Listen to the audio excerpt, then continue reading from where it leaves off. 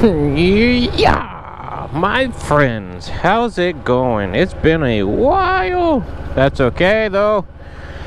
I had a couple people concerned, wondering where you be, and I'm okay. I promise. I didn't get sick.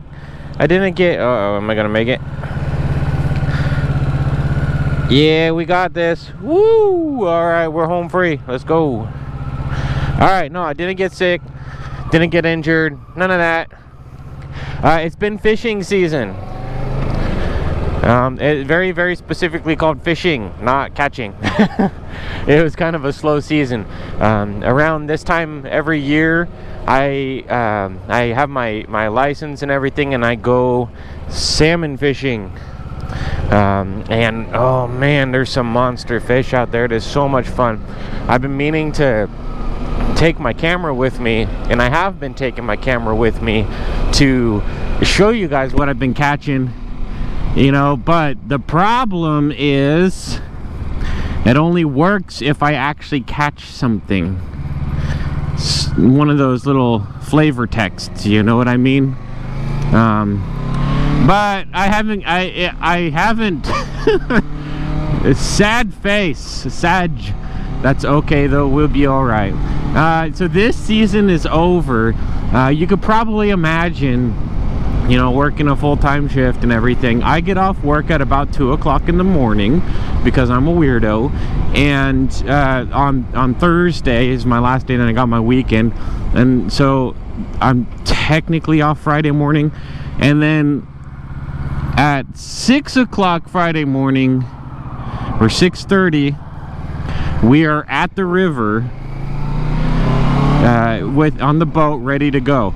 So you could probably understand when I get done with fishing. I know I get home at like noon from fishing, but I had been up since about noon the day before, so sleepy time. It's a schedule, man, and the fall run's really short. It's like a month and a half, so I don't miss a day. I really would like to have more fish in the freezer. Dude, you cannot make this stuff. You cannot compare store-bought salmon to fresh caught salmon. My goodness, this night and day difference. No dyes included. You don't even have to dye it orange to make it look good on a shelf. Anyways, that being said, that's all. I've just been busy with that. I haven't even had time to go to the gym, so that's where I'm going right now, because I really want to exercise. It has been a while. I have got a blanket on my stomach. My six-pack has turned into a six-pack, beer six-pack. So I need to go back. I need to work in reverse there. That being said, it is what it is. Things have been good. Life is good. Life is always good. Just depends on whose eyes you're looking through, right? Or which perspective. I don't know, whatever. Anyways, I wanted to talk to you guys about something. Now, I'm short on time today. I'm trying to get my schedule all back together. I've got about an hour and a half, I believe, until it's time to be clocked in at work. And I want to go exercise first, and then I have to run home and do things, because it's just a busy day, and then the rest of my day is just at work. Gotta love it. One of these days I won't have to do that anymore, and that's gonna be a blessing. I'm definitely looking forward to that. I'm looking forward to being able to have the free time out here, just, you know, as this is just what I do. But I wanted to talk about something, and the title of this video is gonna be When You're in the Dark. Now, I don't want this to be a dark video, obviously, but the reason I want to talk about this is because while I've been fishing, I've been missing out on making videos, missing out on you guys, and missing out on the gym, and most of my just normal daily routine that I've carefully crafted to keep me in a positive and productive mindset. And so when things in life get in the way of those things, we tend to go down a little slippy slide. You know what I mean? I'm not in any bad spot, you know. Health is good, mental health is good, obviously. Things are all right. But I want to talk about some things for those who experience that, because I talk about on this channel all the time about being active and chasing after your dreams, right? And part of that environment is the slippy slopes. It happens. I talk about this all the time, and I'm going to continue to talk about this all the time because it's important. If you just keep chasing after the highs and you're not preparing or made aware of the lows, then they will come as a surprise and you won't be prepared for it, and it can be destructive towards your mental health and your progress. So one thing I want to throw out there that I have learned myself just through the experience and stuff. I used to be one of the people that when I was in a low space or whatever, again, this is not supposed to be a dark video, that I would reach out for help, reach out to others for help and stuff like that. And there is nothing wrong with having a helping hand. In fact, it can add a lot of comfort in that situation. But let's just throw this, for the sake of the YouTube video, we'll throw this into a caving metaphor. So you're in a cave and it's dark and you can't see nothing, and it's cold and it's dark and you're lonely or whatever it is, right? If somebody else comes with a light and sits there with you, it's comfortable, but you start to lose sense of, hey, I'm in a dark, spooky cave. You know what I mean? You lose that awareness of it when somebody else brings the light. And eventually that person can't sit there with a light because they're gonna get hungry. They gotta go eat. They got family, mouths to feed, family to take care of. They gotta go. They got things to do. They got a life to live.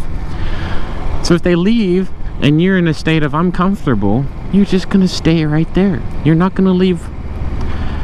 You might. For everybody it's different, but for a lot of us, we stop becoming aware of the situation when somebody else is shining a light on it. When somebody else is shining that light to give you the comfort and kind of help you go. Now, the comfort is huge because in that state, you have the mind to think about what you need to do, and that's important. But what I want to say, that's the most important thing that you can do, is you need to create your own light. You need to create your own light that you carry with you so that you're never stuck in a deep, dark, little scary cave. You know what I mean? This is important. Now, there's an issue though. Most lights that people reach out for are just little candle flames. For example, motivation. In the moment, motivation is huge. You set a goal and you're motivated to finish it. That's a huge, huge, huge help, because it does give you that light. It gives you that sense of direction. You know which way you need to go, things like that. Motivation, inspiration, your goals, just any of these things. And then especially temporary, what do they call them? Dopamine hits, things that are temporary things. People drink, people do other things. They find themselves like like I used to find video games, and I lose myself in the video games and stuff, and that was like a little candlelight. In that state, you get that candlelight, but again, it's dangerous because when you get that light, sometimes you get comfortable thinking that there's nothing, you're fine, you're whatever, But what I'm getting at is those little candle lights, as soon as there is one little of air, they blow out. One little life happening, and life happens all the time. Life is meant to happen. That's its job. One little poof of air and it gets blown out.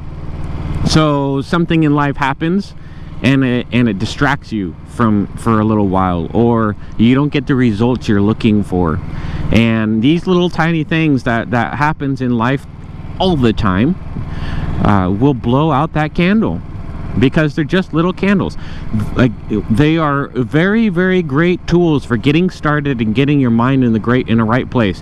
Listening to a motivational video, I'm sure a lot of us have done this. I've done this. I used to live on these things for a while.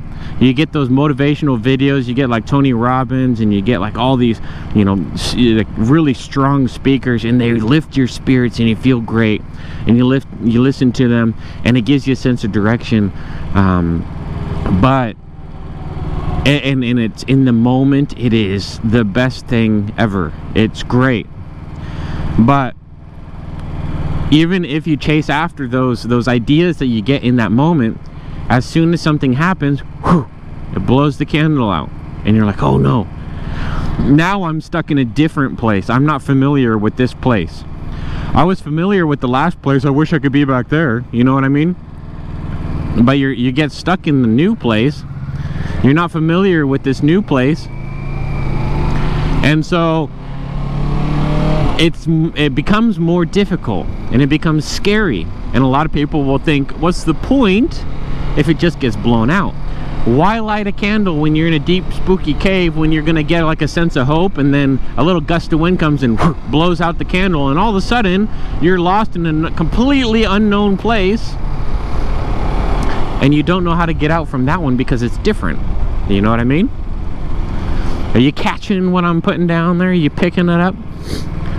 So what I want to say, this is my theory about going chasing after and defeating the deep, dark, spooky cave. You need to build a lantern. So and the candles remain the same, but you need to build something that guards the candle. How do you do that? The only way that I have found to do something like that is action and through consistency. My lantern has been the gym, which is why I tell you that when I haven't gone to the gym for a long time, it started to hit me, you know, and that's why I want to talk about this. I've recognized that the gym has become my lantern. I built this lantern through consistency, and as long as I'm doing all the maintenance and stuff that I need on that lantern, the candles don't blow out regardless of how strong the wind is. You know what I mean? It's huge. It is huge. It's life-changing. It is amazing. So finding something that you can do consistently, makes you feel good. Not in a like a physical way. I mean in a spiritual way, because like physical feeling good is usually called a crutch. You know what I mean? I'm not talking about doing things consistently that are just, drinking and things like that. That's not good. No, we don't condone that here. I'm talking about finding something, that just work. I don't know. Excuse me for my sniffles. So I don't have a lot of time. I'm gonna have to end here pretty soon, but what I'm saying is, what you need to do is build your lantern, and then when you find those little candles, those motivations of things, and you've got that foundation, that lantern built to protect that candle, then no matter what happens, the candle will not get blown out. The only way it'll get blown out is if you accidentally drop your lantern. For example, I haven't been to the gym in like a couple months, it seems. Ever since like I got my injury, my consistency dropped. I dropped my lantern, and then when something came and took me off my path, it blew out the candle. You hear what I mean? You get what I'm putting down there? All right. Hopefully that was helpful. Hopefully you guys understand that. I gotta get going because I want to exercise, and I just got a little bit of time left. But I do appreciate you guys being here, as always. Thank you. Thanks for sticking around, and all the positive, cool, awesome motivations and comments and stuff that I've seen while I've been gone. Yeah, you guys are awesome.